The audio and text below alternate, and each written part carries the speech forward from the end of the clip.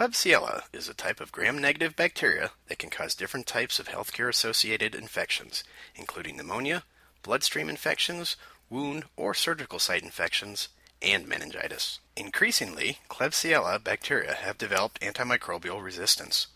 Klebsiella bacteria are normally found in the human intestines, where they do not cause disease. They are also found in human feces. In healthcare settings, Klebsiella infections commonly occur among sick patients who are receiving treatment for other conditions. Patients whose care requires devices like ventilators or intravenous catheters, and patients who are taking long courses of certain antibiotics are most at risk for Klebsiella infections. Healthy people usually do not get the infections.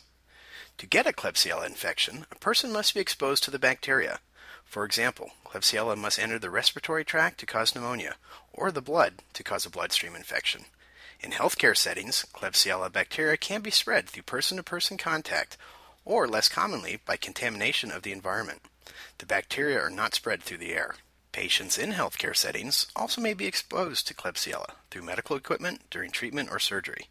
Unfortunately, these medical tools and conditions may allow the bacteria to enter the body and cause infections. These are just a few things to know about Klebsiella and healthcare environments. To learn more about environmental infectious diseases and pathogens, or indoor air quality testing services and prevention measures, please visit the website shown on the screen.